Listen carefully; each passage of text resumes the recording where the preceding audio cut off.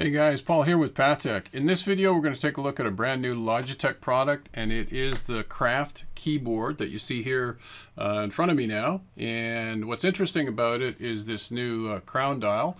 And when it first came out, honestly I didn't know anything about it. I was kind of interested in the MX Keys keyboard, but one of the guys at Logitech had mentioned that the Craft keyboard is their top of the line premium keyboard, and you know, when I kind of explained to him I'm a bit of a power user, he recommended I take a look at this one. So the keyboard and the mouse that I'll look at in another review have been provided by Logitech, so full disclosure there. But just to give you some perspective, my all-time favorite keyboard is this Logitech K750 Solar keyboard, and I've had this for eons now. I use it with my Apple TV primarily, but I love it because it doesn't have the number set on the side, and I don't really need that anyway for the kind of stuff I'm doing. Also, I have the bigger brother. You can see it in behind me, the newer K750 Solar keypad, and both of them are great keyboards. Have nothing but good things to say about them. And I'm probably going to date myself here, but I'm also a proud owner of this little guy here. So I was really intrigued when the Craft keyboard came out, because I adopted one of these. I purchased one of these new lock devices for my Apple computer years ago, and really enjoyed playing around with that and using it. The one thing I felt about the new lock dial was that it was a little bit cumbersome. You had to do quite a bit of programming to get it, but I've been playing around with the Craft keyboard for a couple of weeks now. I've been thoroughly impressed with it, and so we're going to take a look at it in this video. Let's get to it.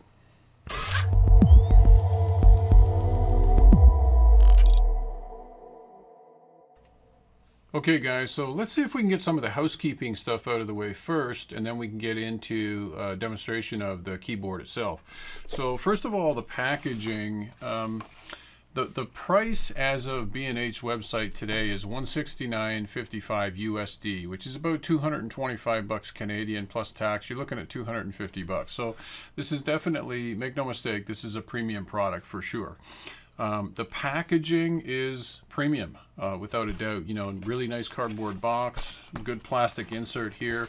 This thing is very well protected if it's being shipped to you, for sure. And on the inside, you've got a USB to USB-C cable, plus your Unifying receiver, a little instruction manual, you know, the usual paperwork, another plastic insert here, and the keyboard itself comes in a nice plastic sleeve. Of course, I took that off and threw it away, but so all in all, this is a premium keyboard for sure. It's a combination of metal and plastic construction. Really well designed, beautiful to look at. It's a nice space gray color, so space gray plastic, a darker plastic on a space gray metal, and you know, just a really nice looking keyboard all around. On the underside of the keyboard, you've got rubber feet. The one thing that it doesn't have is little tabs that fold out to elevate the keyboard. So far I haven't really needed it. I was kind of thinking I might put a couple of felt pads on the two upper ones if I wanted to raise the backside of the keyboard up a little bit, but so far I haven't really had the need for it. The keyboard itself definitely has some heft to it. Like when you put it down on the table, it stays put and doesn't move, which is kind of nice. So maybe that's one of the reasons I'm thinking about using the felt pads on it, is just so that it slides easier on the tabletop. But it definitely stays put and very easy to use. Okay, so the next thing we want to do is take a look at the crown dial here, and the way to do that, I've just jumped into Photoshop here, and so I'm just using the cursor tool now, but probably the thing that I'm going to do the most with the crown dial in Photoshop, and you notice that as I keep touching it with my finger, it just toggles through the different functions. So if I come down here to the dodge tool, and I want to, I'm on exposure, so I'm going to turn my exposure on the dodge tool way down, probably somewhere around 20, something like that. Tap it again for size. I can change the size. The hardness, about 38, so that's fine. Let's pump it up to about 38, somewhere in there. And then, so here's an image that I want to do a little bit of dodging on, and I can use this tool, just come over and take that sort of bronze look off the young man's face here. Add a little bit of highlight there on the nose. Come down the side like so. Yeah, like that. And then I might want to come over and do a little bit of burning. And the same thing, I switch to the burn tool, and right away I can toggle through my size, hardness, exposure. And for the burn tool, exposure is at 14% now. You can see up here on the left hand side. So yeah, so you can start to see how this tool becomes a tremendous asset, especially in programs like Photoshop. Let's try the paintbrush here. So in paintbrush, you know, you just touch the dial and you've got size, hardness, opacity, and flow. So let's select a nice size here, something like this. And we'll just pick a nice pink hue here. And let's add a layer. Put a little bit of pink in the clouds there, and we'll just play around a little bit and knock the opacity down, but I could do that with the tool here. So let's go to history and go back to the brush tool. We'll go back one layer and we'll pick up our brush tool, only this time hardness, opacity 100%. We're going to dial it down to let's try 10, and we still have our pink color. So now I can come over.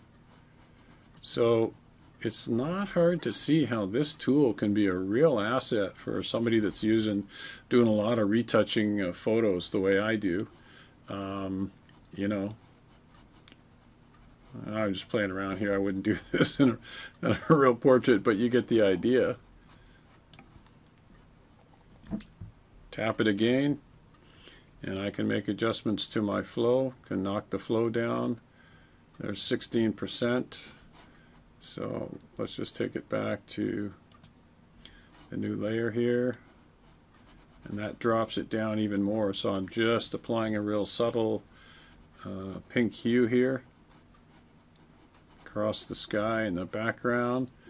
So yeah, I think for sure you can have a lot of fun with this tool. This would definitely help my productivity in Photoshop, that's for sure. So one of the things you can notice as I'm typing away here is that the sound from the keys, you're getting a clicking sound, but it's a very low-pitched sound. So I wouldn't just describe this as a silent keyboard, but it's an absolute joy to use. It's the next best thing, I would say, to a silent keyboard.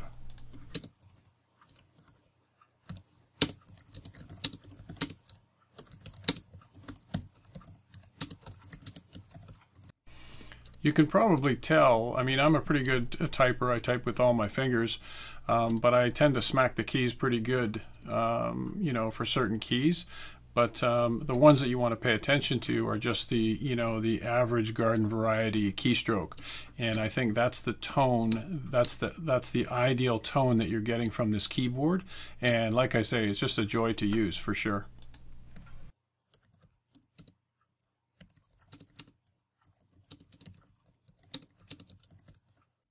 Another nice thing that you'll notice about this keyboard is that the keys themselves have little dimples in them, and that goes a long way towards a good tactile feel, and you're not really guessing which key you're hitting. So it just gives you that extra little bit of reinforcement, and all these tiny little things add up to increase productivity.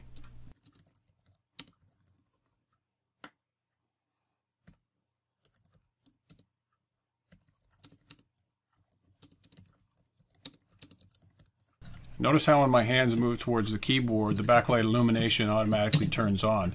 That's a really nice feature as well.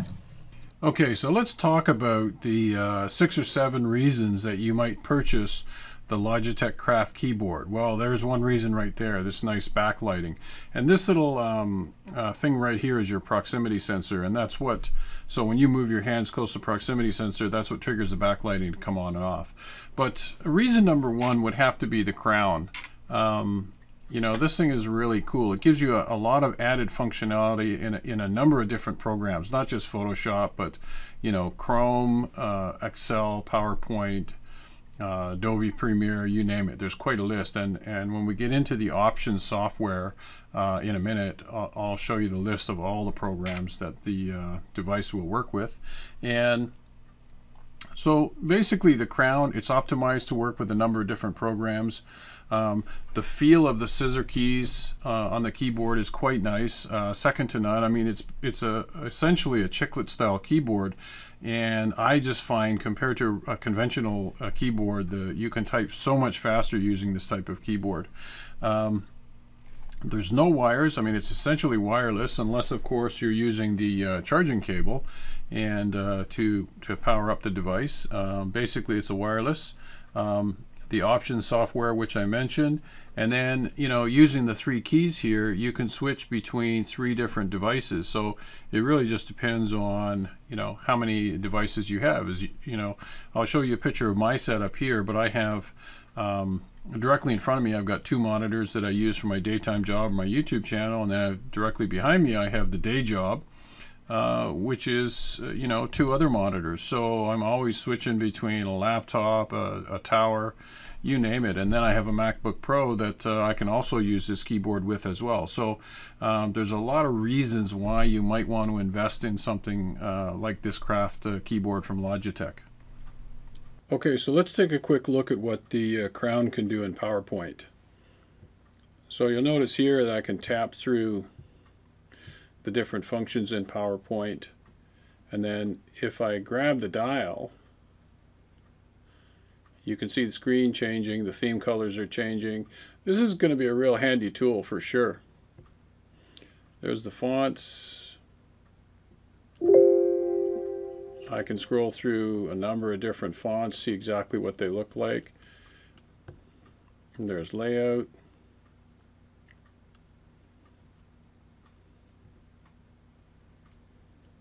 Theme style. So I think once you get used to this crown dial, it's going to be a real terrific complement to anybody's workflow for sure. Okay, so let's take a quick look in Acrobat now, and we'll see what the crown can do here. Okay, so we've got horizontal scroll, which isn't going to do much. I think horizontal scroll is really going to help you in a web browser like Chrome or Firefox. But certainly zoom is going to be a benefit. There you go. Pretty straightforward. Change the pages. That's quite handy.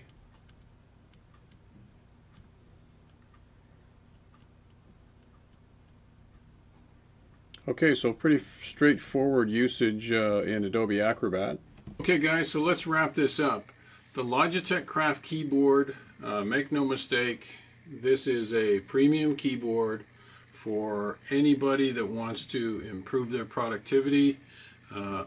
I think it'll change your life. For me, just being able to switch between, you know, one machine to another, you've got 3 options there. The added functionality that you're gaining within the different programs, especially Photoshop for me. So I would say Photoshop, PowerPoint, you know, the browsers. It's going to make a real difference in your productivity. I like the backlit keys, the way you just move your hands towards the keyboard and it lights up.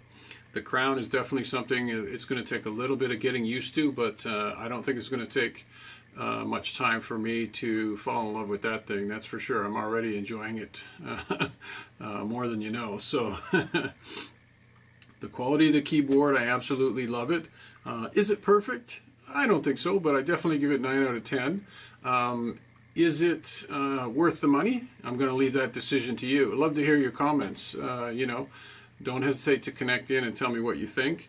If you have questions about the keyboard or something, maybe something that I missed, yeah, don't hesitate to drop me a line. Okay guys, that's it for this one. I hope you enjoyed the video. Hope you found it useful. Don't hesitate to connect in if you want to, if you just have some questions that maybe I didn't cover in the video. I'm happy to talk directly with you. Otherwise, I'd really appreciate it if you subscribe and like the video, and that'll help me bring more videos to you.